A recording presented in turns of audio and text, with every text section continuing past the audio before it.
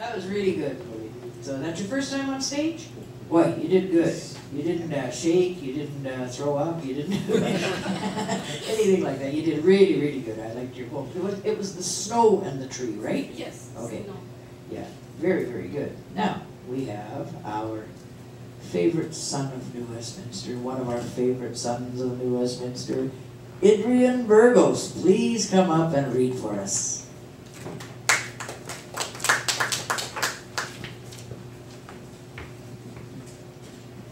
I have to say, Candice, that was actually nice of you to say that.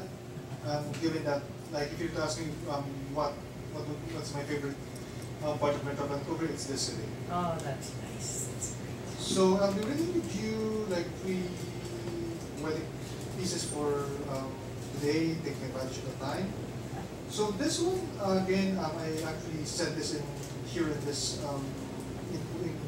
here in Poetry News before, and this actually started as a wordplay prompt. So the prompt for this one is that we have to write this prompt based on the fortune cookie message. And so what I got was, it said, "You will eat cake." So this is what I came out from that fortune cookie message. You will eat cake. The cake is inside an elegant restaurant. The restaurant is decorated like a mansion. The mansion, in fact, houses the restaurant you're in. The restaurant is located in the city. The city is from there, but not of here. The city incorporates aspects of both here and there. The aspects or the elements of there harmonized with the elements of here. Both elements are old. Both elements make you comfortable. Both elements make you feel whole. So the second one is entitled Falling in Line. Excuse me. Chose to fall in line for the first time, together,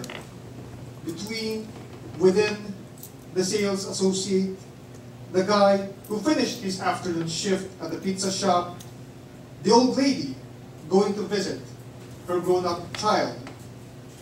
Before, I stood apart from humanity, above their everyday, their regular, their ordinary.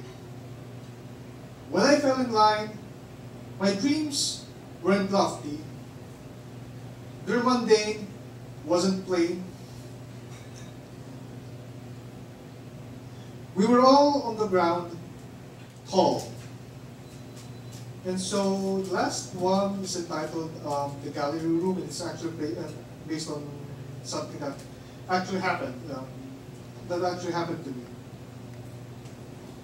You may have met a girl who's a French last name, speaks French, studied history at university, who may share the same interests as you, could be of the same age group as you, but that is all.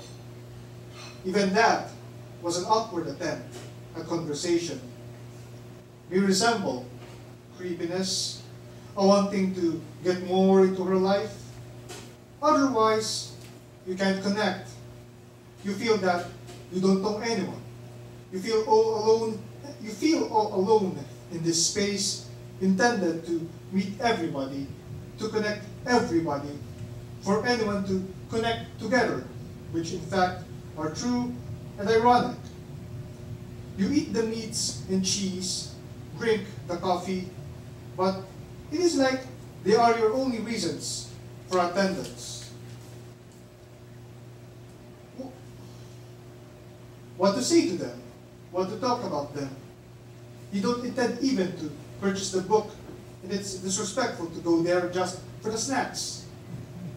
Inside your head, on the farther corner, you eat, isolated, a gate crasher without ideas. Thank you.